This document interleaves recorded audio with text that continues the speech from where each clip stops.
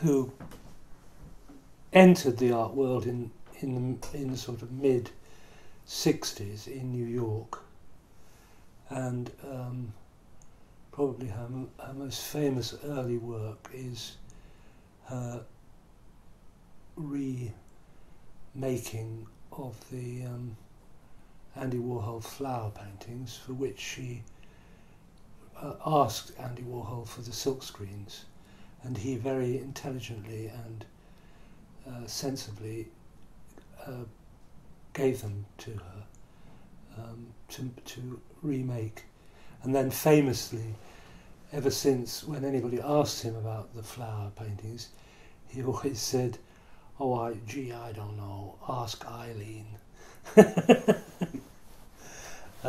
And then from then on she went on to remake various other artists, sort of contemporaries of hers of the time, including famously Oldenburg's store, which she made a few blocks down the road. And then she made Frank Stella's black paintings, and then she went on.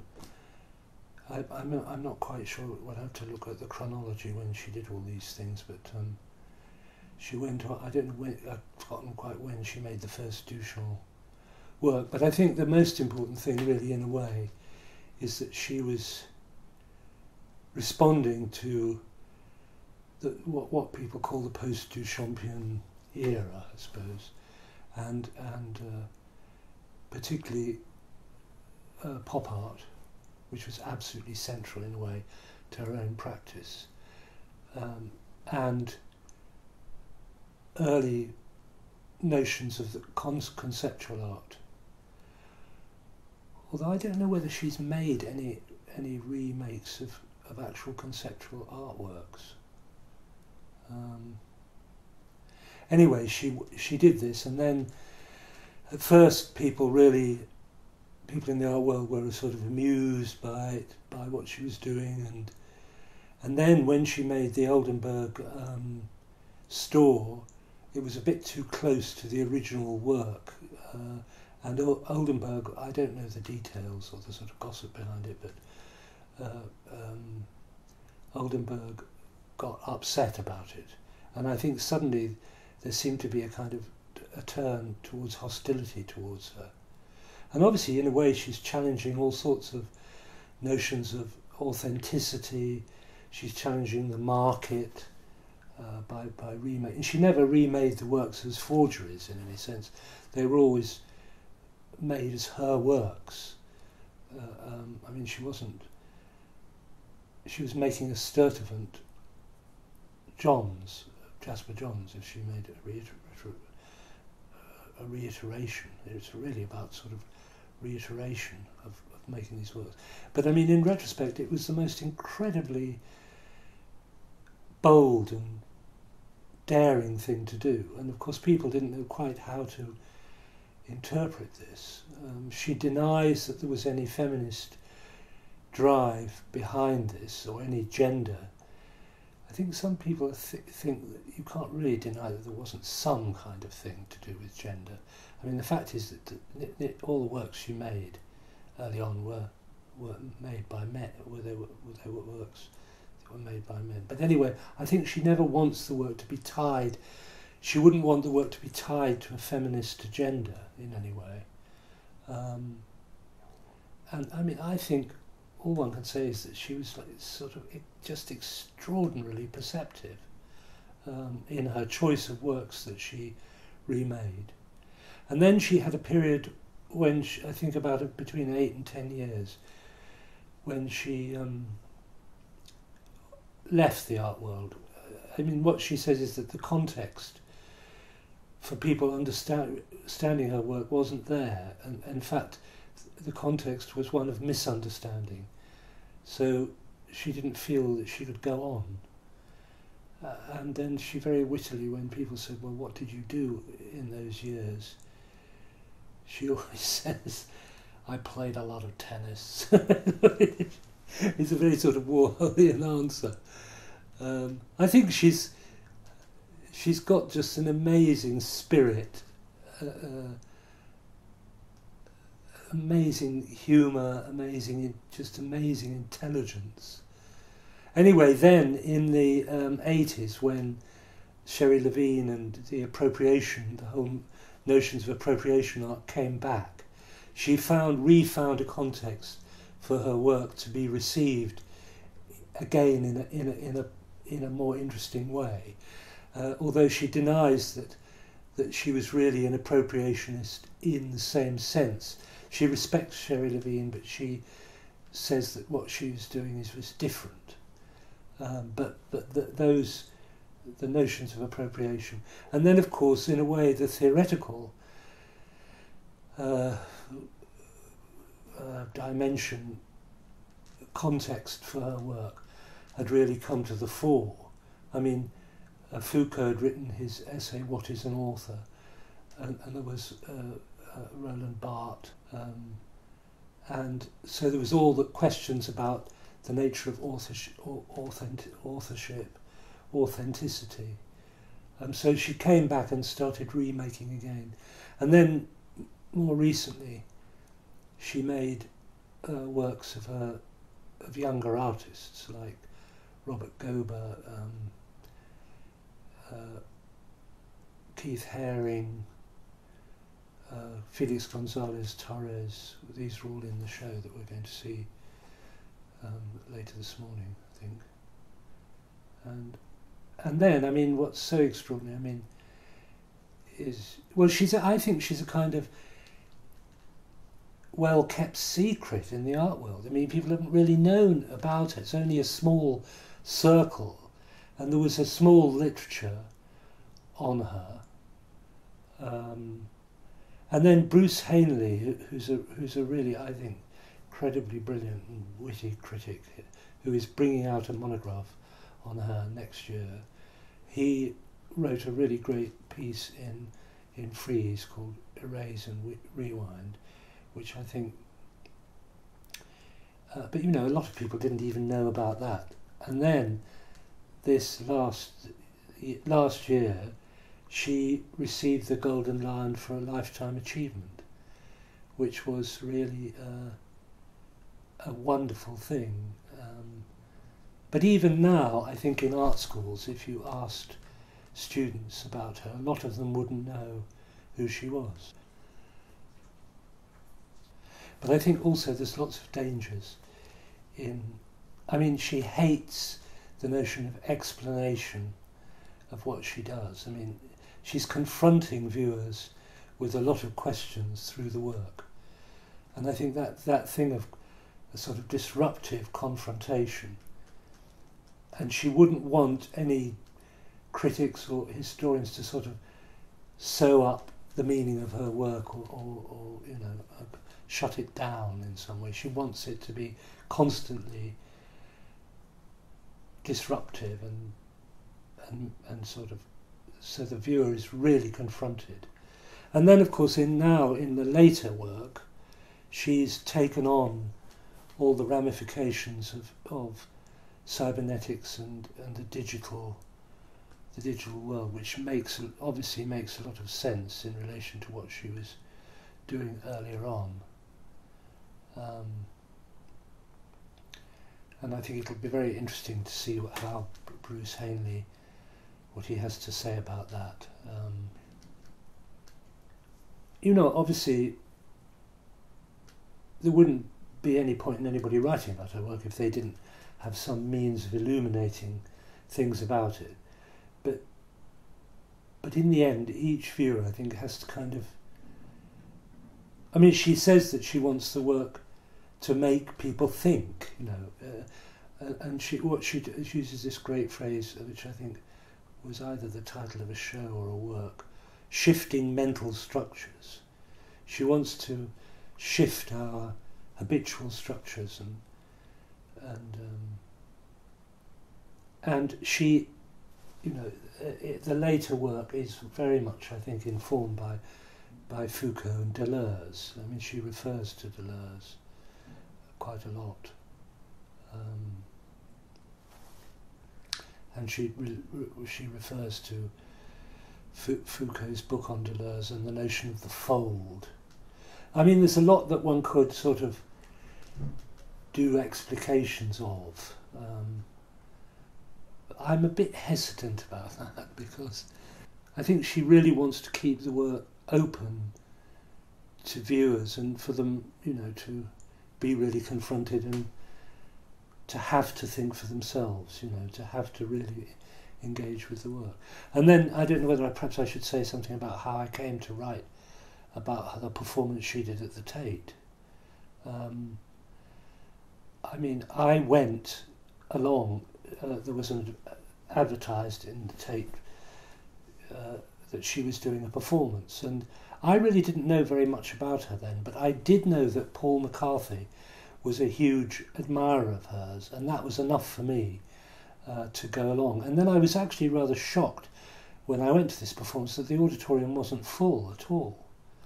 And I knew Anthony Reynolds, her London dealer, and he was actually in the performance with her. And really, as soon as it began, it just had a kind of spirit behind it, which was just, I thought, completely brilliant. It was like a sort of vaudeville performance. With her, she strode onto the stage in a sort of pair of trousers, slightly masculine dress, and then Anthony came on in a sort of dinner jacket. And I can't now quite remember, but there was sort of some sort of curious thing about whether she was performing as Spinoza. It was called Spinoza in Las Vegas. But it had a kind of zap. I mean, she uses this word zap, that she wants work to zap the viewer, you know, which I think is a great, I mean, it's a kind of pop word as well. And it certainly did have immense vitality and spirit. And almost right from the word go, you know, I just loved it. I really loved it. It was sort of camp. There was a sort of transvestite sitting on the moon in it. There was a group of sort of rappers. And it was a sort of narration about Spinoza coming back and going to Las Vegas. And I just was absolutely wild with enthusiasm about it at the end. And at the end, because I knew Anthony a bit, I rushed up to Anthony and, you know, embraced him and said, "This is just so fabulous, you know, this is one of the best things I've ever seen." And I think she must have remembered this or something. And then, you know, was it 2 or 3 years later, 2008 that was, and then I wrote in 2011, was it, or 10? I suddenly got this email from Anthony Reynolds saying Parkett are doing something on Sturtevant, and she really wants somebody to write about Spinoza in Las Vegas, and she's wondering if you would be interested to do it. Well, I was just absolutely amazed by this, and then I realised that in a way it was my spontaneous response at the end of it. But I mean, I think she didn't really know much about me. I suppose Anthony knew a little bit about me. And as I think I've told you, I wrote back saying, "God, well, I don't know whether I'm up to this, but I'll have a go." And I said, you know, for God's sake, if you don't think it's any good, you won't hurt my feelings. I mean, just tell me and get somebody else to do it if it doesn't work. And then I wrote something, and I you know, I think, you know, sometimes if you're asked to do something in the right circumstances, you just pull out all the stops. And I think I wrote something very good, and I'm very happy about it. And she really liked it, and you know, the editor at Parkett really liked it. And it was just amazing for me, really. So I'm really looking forward to going to see the show. I think it's going to be very exciting. I was very sad that I didn't know about her Paris retrospective, the razzle-dazzle of thinking. Because if I had known, I mean, I think that was 2010, I would have definitely, you know, just taken the next train to Paris and gone to see it. Anyway, subsequently I've met Anne Dressen, who was the curator of that show, and I'm really looking forward to meeting one of the curators of this show in Stockholm today. And I think, I mean, you know, she's had a very exclusive and small group of admirers who include Paul McCarthy and John Waters. Well, both of those people, in my estimation, you know, are very, very great people who, you know, if they recommend something, one should sit up and listen, really. And now, of course, the people who are interested in her have widened to a less sort of elite, small group, of which I'm not part. You know, I'm a part of the wider group who've discovered her, and but I'm very happy that I've met her.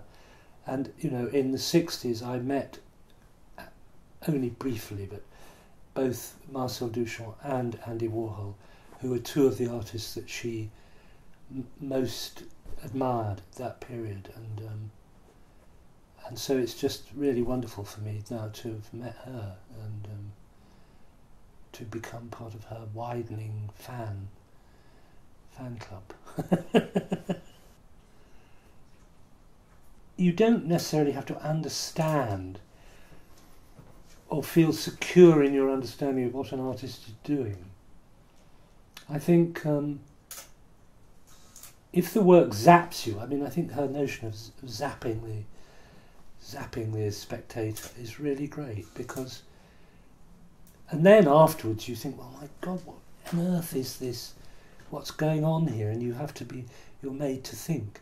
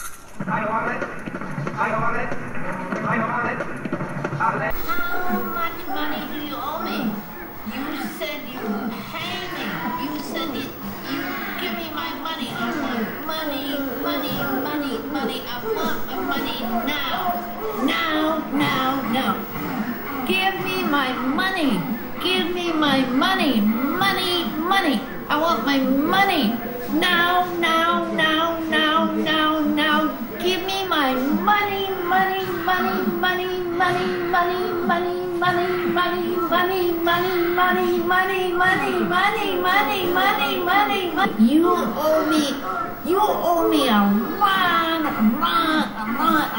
of money.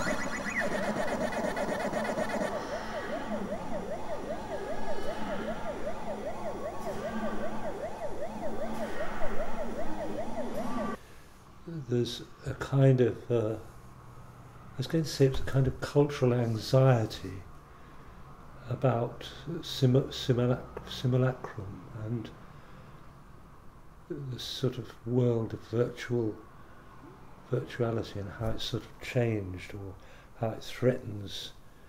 I don't know, I think it's very, very interesting. I mean, that the video piece that goes across at the angle across the room, which sort of got references to horror, you know. I mean, she's chopping the finger, and that bit where she's in the mask, sort of going, money, money, I need my money now, something like this sort of thing. Well, I don't know what I'm trying to say about that, but something about this connection of the virtual to the real, and how it, I don't know, there's just a huge amount of theoretically to think about there. I've never really understood fully Deleuze's notion about the virtual, because he says the virtual is part of the real world, which I can see in a way that it is. But I feel as though I need to do a lot more thinking. And I mean, I think that's another great thing about the show, that it really makes you want to delve deeper into quite what. I think, you know, just as Warhol was really reflecting something about the contemporary world of commodities and consumerism, and you know, there used to be a lot of debates about whether Warhol was either celebrating it or critiquing it, and in the end I think people came to a sort of conclusion that he was doing neither.